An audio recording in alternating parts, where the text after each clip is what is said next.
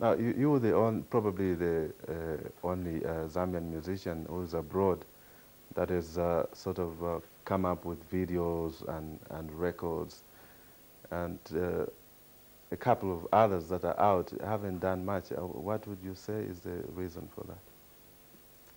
Well, it's not as easy as people think it is. Mm-hmm. When you go overseas, you can, you all of a sudden become a star. It's not as easy as that. You really have to work hard. And I think the guys must be working hard, Mm-hmm. must be probably working at it at the moment.